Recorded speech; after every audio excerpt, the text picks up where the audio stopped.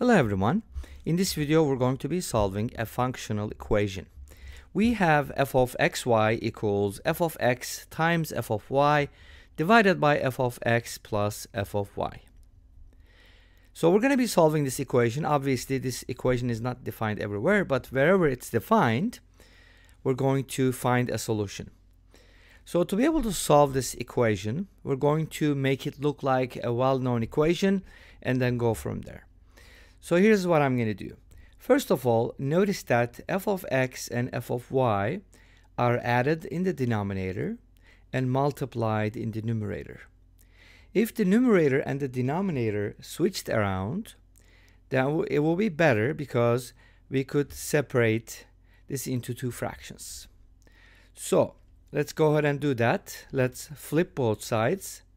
We're going to get 1 over f of xy. Of course, you don't want f of xy to be 0 in this case.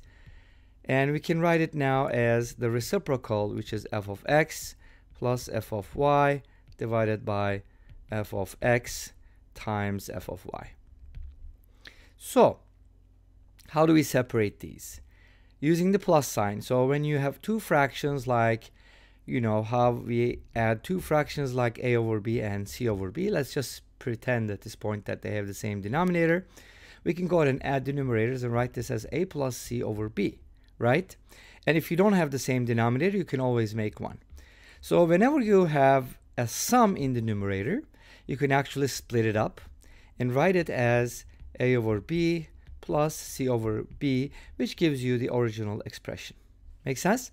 So that's what we're going to do on the right-hand side of this equation. So 1 over f of xy equals 1 over f of xy equals f of x over f of x f of y plus f of y over f of x times f of y. Now if you added these two fractions, because they have the same denominator, you would get this expression right here. So what we did is correct. Okay, let's see how we can go from here. Now this expression can be simplified as long as f of x does not equal 0, right?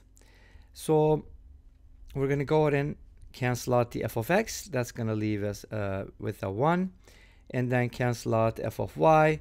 That gives us a 1 here as well. So now we get the following: 1 over f of xy equals 1 over f of y plus 1 over f of x. At this point, this should look familiar to you, but it's just reciprocals. So here's what we're going to do. A lot of times we use the strategy for functional equations. We can use substitution. I don't want to deal with reciprocals. I want to make it more polynomial-like, or I don't want any fractions, in other words. So why not define another function in terms of f of x? So let's go ahead and set 1 over f of x equal to g of x. So 1 over f of x equals g of x, and from here we can also write g of x is, or I should probably isolate f of x as 1 over g of x. Of course they're not 0 in this case, right? So that's really good because first of all it kind of simplifies this reciprocal thing, but also simplifies the whole thing. So we can kind of now replace this with 1 over g of xy, because 1 over f of xy by definition is going to be g of xy. Why? Because you're basically replacing x with xy, and that's what you get. So we can now replace 1 over f of xy with g of xy, and 1 over f of y with g of y, and 1 over f of x already is g of x. Great. So this should look even more familiar to you at this point. Let's go ahead and rewrite it with the g of x first. G of xy equals g of x plus g of y. Now what does this look like? You have a product and g just turns it into a sum. And if g is continuous, of course, it is the log function. You know, remember Cauchy's functions we talked about, and I made a couple of videos. You can check them out. And Cauchy's function equation is actually interesting, and it's just the log function basically. So from here, g of x can be written as,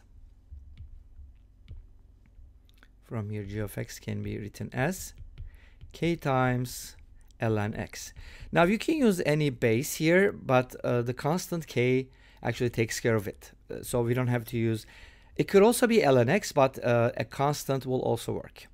So this kind of represents all bases in this case.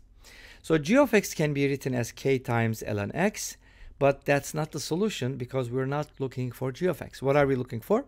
We are looking for f of x because original problem referred to f of x as a function, right? So let's go ahead and find the solution for f of x. And how would that work?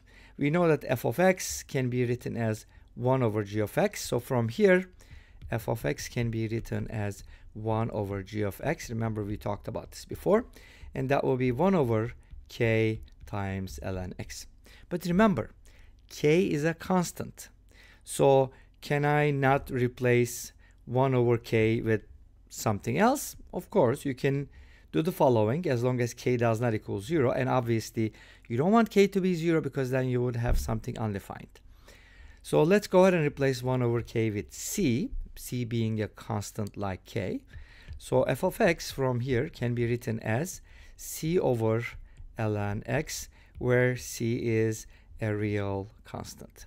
Now, we can go ahead and plug it in the original problem and check our work. Let's go ahead and do that. So the original problem was given as follows. Now I'm going to go ahead and evaluate f of x, y from here. It's going to be c over ln xy, right? And as you know, this can be written as c over ln x plus ln y. And of course, x and y have to be positive, right?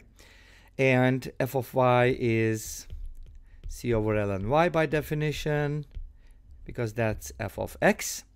And now we can go ahead and plug everything in. Let's go ahead and do it on the right-hand side and see if we're going to get the expression on the left-hand side. F of x, c over ln x, times c over ln y, divided by f of x, which is c over ln x, plus c over ln y. Now, since we have we don't have a common denominator, so let's go ahead and make one. This becomes c squared over ln x times ln y. And the bottom is just going to be c times ln y plus c times ln x divided by ln x ln y. If we flip and multiply, these two terms are going to cancel out. And we can also take out a c here, ln y plus ln x. One of the c's will cancel out. We're going to end up with c over ln x plus ln y. And that's going to be c over ln xy. And that's actually equal to f of xy. So we were able to show that this expression indeed equals f of xy. And that brings us to the end of this video. Thank you for watching. I hope you enjoyed it. Please let me know. Don't forget to comment, like, and subscribe. I'll see you tomorrow with another video. Until then, be safe, take care, and bye-bye.